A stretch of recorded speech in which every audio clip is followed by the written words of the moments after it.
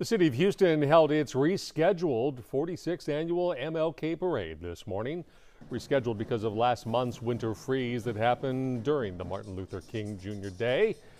Parade began downtown this morning near Houston City Hall. This year's theme, Brotherly Love, is the strongest advocacy for peace, freedom, and justice for all.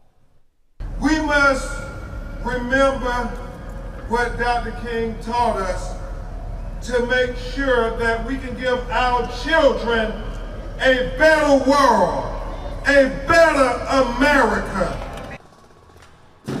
And with the rescheduled parade, it aligns the legacy of Dr. King with the celebration of Black History Month.